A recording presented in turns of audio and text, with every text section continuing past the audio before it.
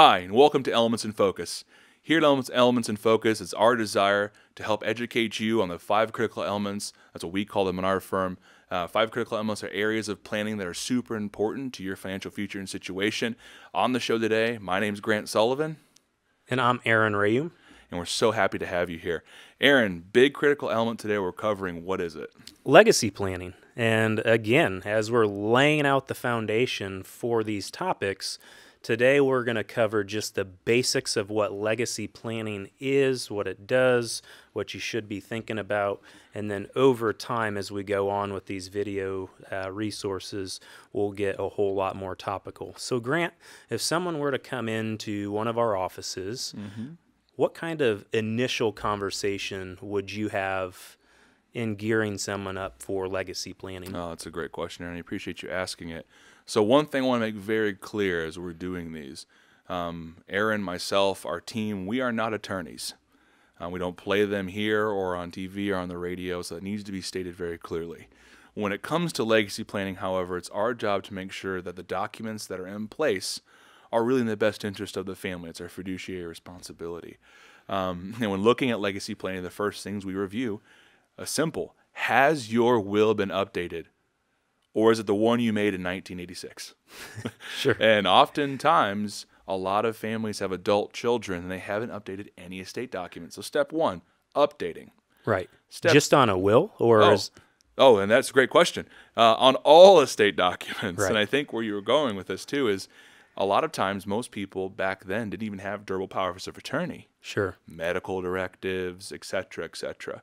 There's a lot that's changed in the state of Indiana when it comes to legacy planning. Yes, all legacy law, for the most part, is done on a state-by-state basis.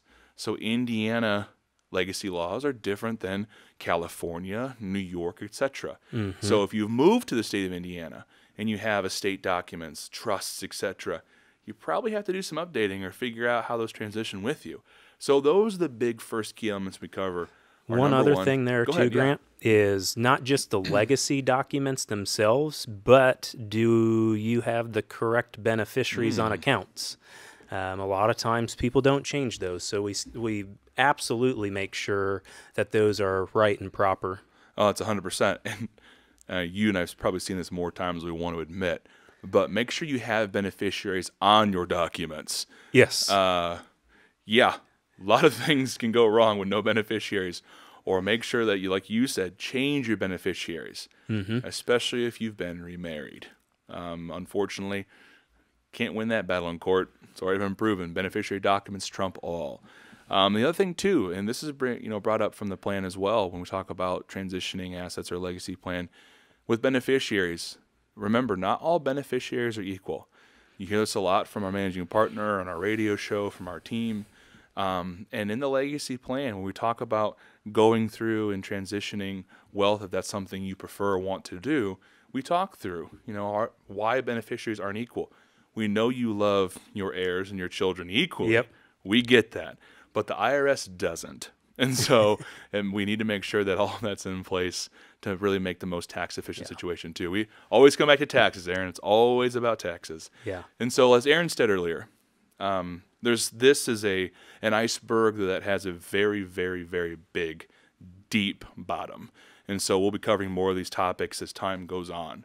And as we do this, we look forward to engaging with you, connecting with you. And in doing so, Aaron, if someone wanted to reach out to us and connect with our team about this or any other planning topics we cover, how do they get a hold of us? Yeah, go ahead and give us a call. They can call our office number, which is 800-928-4001, or reach out to us on our website at www.yourlifeafterwork.com, and we would be more than happy to give you any sort of consultation, help, whatever questions that you have.